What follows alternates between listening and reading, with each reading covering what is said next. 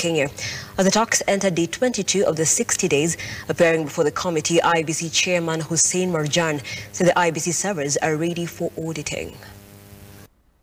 And I think the question is whether we consider Kriegler as the best model. Have we looked at other jurisdictions where the commission has been functioning, and which models have they used, and whether with what has been happening in Kenya, do we think that we should actually maintain the same model, or we can look at a different model altogether?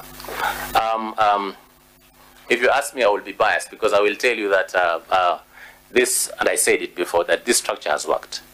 You know, dismantling a structure that has worked, it will be, for lack of a better word, it will not be good, because this is something that has won. You can only be able to improve on it.